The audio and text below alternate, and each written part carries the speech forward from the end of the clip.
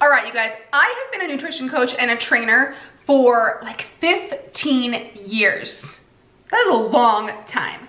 And the macronutrient that most of my clients and followers ask me about how to hit and have the most trouble hitting is their protein targets, okay? So I have some tips for you today on how to hit your protein target right on the dot, okay? First of all, the biggest tip I have for hitting your macros on track, on target every single day is planning your macros in advance, okay? So the night before, set aside 15, 20 minutes. After a while, you'll get really good at this and you'll be able to do it in like 5 or 10 minutes, but plan your food the night before, okay? Then you can think about, okay, what's my schedule like tomorrow? Am I meeting friends for lunch? Am I gonna be busy during this time of day? So I need something more on the go. What foods do I have in the fridge? You know, just things like that. So you can plan your meals ahead, okay? So you're planning, you're in your app, you've got your little app here. I like to use MyFitnessPal or MyNet Diary. Those are both great ones. MyNet Diary, I like the layout a little bit better. It's a little prettier than MyFitnessPal, I feel like. So plan your food.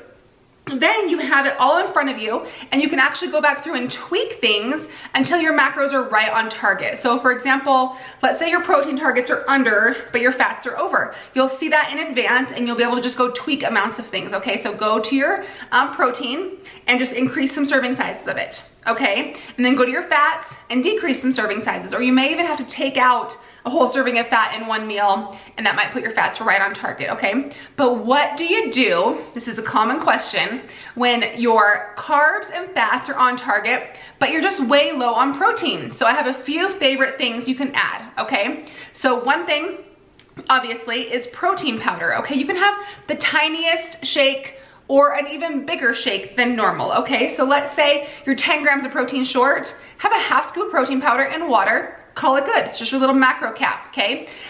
Let's say you are quite a few more grams of protein powder or of protein short. You don't have to stick to 1 scoop. You can have a scoop and a half if you need to, okay? Another thing I like to use, I've got one right here, are these little tuna packets, okay? These tuna packets, especially the flavored ones, there's flavors that don't have hardly any added carbs or fats. You don't even need any mayo or anything, in my opinion, because I like tuna.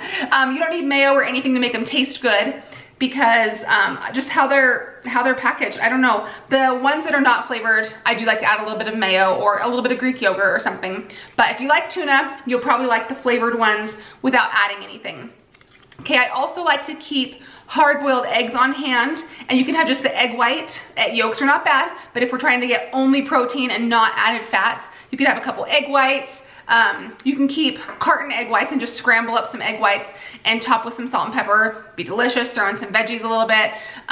Also, make sure you always cook at the beginning of the week. Cook a couple meats, okay? So I usually will do a ground beef and a chicken, and I'll make sure I have some ground beef and chicken on hand throughout the week. So if I need to just, like, if you're in a bind, you can seriously just grab some chicken out of your fridge. You know, like, you can even take 1 ounce or something. 1 ounce would give you like 12 grams of protein, or 8 or something. I actually don't know off the top of my head. I think it's probably 7 to 10, somewhere around there. I don't actually ever have 1 ounce of protein, so I'm trying to think. Probably about 7 or 8. Yeah, that's about right.